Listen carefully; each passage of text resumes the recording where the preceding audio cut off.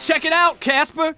Hey everyone, and thanks for tuning in. Casper here, and welcome back to another video where we look at some trivia about some TF2 hats. And today's topic is some hats in TF2 which you can only get by buying a real-life physical good. This will make sense as we go through, so let's just start straight off with the Grandmaster. Now this is a TF2 hat you probably don't see very often, and the way that you get this hat is to buy a promotional chess set. So that might sound a little bit odd, and that's because it is. Although, of course, chess is a game, TF2 is a game, and at least the chess pieces are actually TF2 themed. So if anybody out there likes TF2 and likes chess, then you're definitely gonna like this. It will set you back $100, and it's no longer being made. So if you do find it in the store, make sure that it's a brand new copy if you do want the in-game promo, because there's a very possible chance that the promo code will have been used. But this hat is particularly cool because it actually came out before kill streaks, but it's got a kill streak mechanic built into it. And depending on how many kills you get, the actual appearance of the hologram on the top of the hat will change. It's such a unique mechanic, and I don't think I've ever seen this hat in game. This could easily fit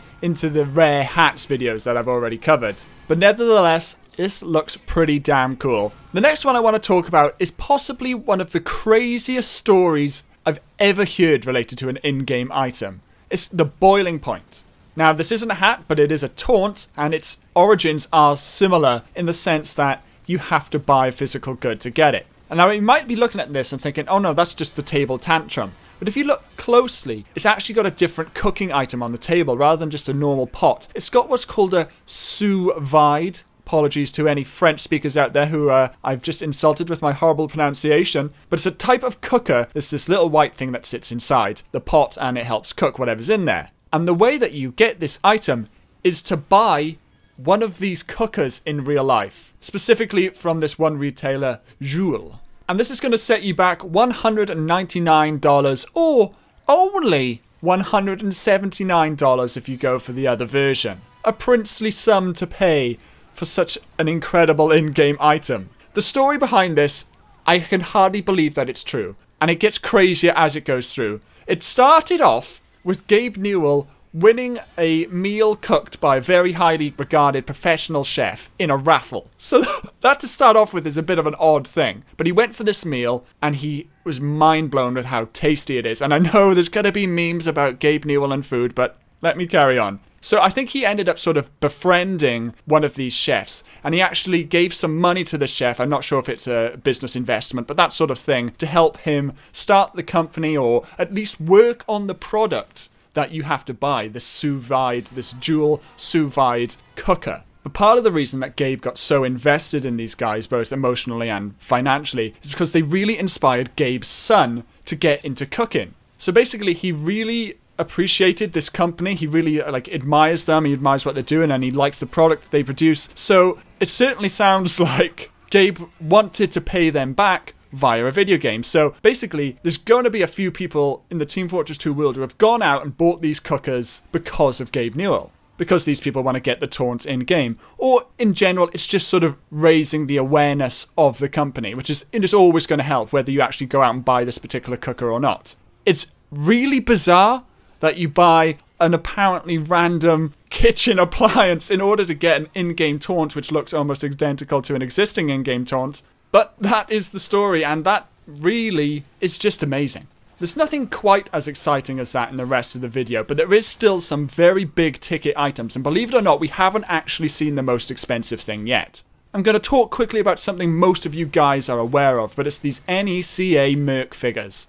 Now, if you haven't seen this about, these are still reasonably available, and you can actually get a couple of them. I don't think the whole series is available, but you can get a couple of them on the official Valve store. And here in the UK, some of our comic book retailers still have them on their shelves. What you get for buying these action figures, which retail between $20 and $30, is an in-game hat, and these are common hats, but what you get is a genuine version. So it doesn't change the appearance, but it is a particular quality hat that this is the only way you can get it. So if you see anyone wearing a genuine version of the Respectless rubber glove, for example, which you get for one of the colors of the pyro, then you know that they've got that via promo on these figures. Slightly related, but this time much more coveted, is the Robo Sandwich. Now this just operates like a completely normal sandwich, but it is robotic looking. And the way that you got this is by buying a real life plastic sandwich toy from a Comic-Con a few years ago.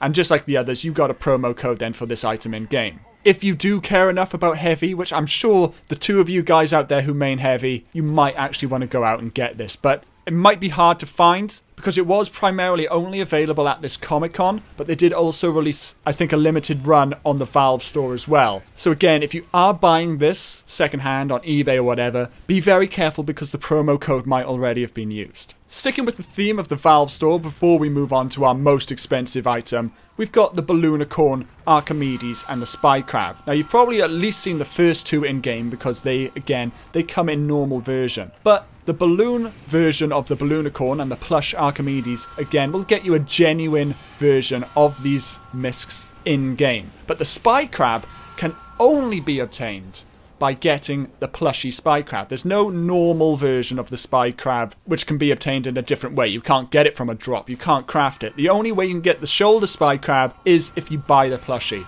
And this is about the only physical good I think I will personally go out of my way to get in order to get the in-game item. Now, if only the shipping costs on We Love Fine weren't ridiculous. So a few moments ago, we looked at this Pyro and this Heavy. But let me introduce to you this Pyro and this Heavy. Now, these might look like pretty cool ornaments, I guess you could say. And they are, I'm sure they are. But the Heavy will set you back $220. Now, what you get in-game is, again, a limited promo item called the Little Bear. But rather insignificantly, you only get a genuine version. This item can still be obtained by crafting or by buying on the store, for example. So you don't even get rewarded that well for spending $220. But it might interest some people, and honestly, if I had the disposable income to buy ornaments like this, I would probably buy things like this to have them around my house, because it does look cool as hell. Now, the Pyro is slightly different, because you can't just buy one. You have to buy the double pack. As a result, that will set you back $400. And the only thing you get is a genuine Nabla or Nabla, depending on where you're from. Again, just like the Little Bear, this can be obtained any other way, but this particular version is genuine. So if you ever see somebody wearing the genuine Nabla or Nabla, depending on where you're from, they've got a very expensive, very expensive Pyro ornament somewhere in their house. And we're going to end on a high note. A cutesy little hat called Horace. You actually get this from subscribing to a Rock Paper Shotgun, which is an online gaming news site. The minimum that you can subscribe for is 6 months, which I think will set you back around $20. Or if you very much like the platform, then of course you can go for the 12 months, which works out a little bit cheaper. And in-game then, you get Horace. I don't actually read Rock Paper Shotgun, but I'm actually tempted to subscribe and get this hat and check them out, because really, he is really cute, isn't he? Forgive me, guys. A new challenger enters the fray. I almost forgot to mention the TF2 VRH, which of course stands for the Team Fortress 2 Very Rectangular Headset. And it might look like a VR headset, a virtual reality headset to you, and that's because it is based off the Oculus. Now, this goes back to all the way back when Oculus was the big player in the VR market, before Steam or Sony or anyone else had really revealed their big VR headsets. Oculus Rift was up and coming. Now, you could actually buy the Oculus Rift dev kit, and then you got a code to use this in-game.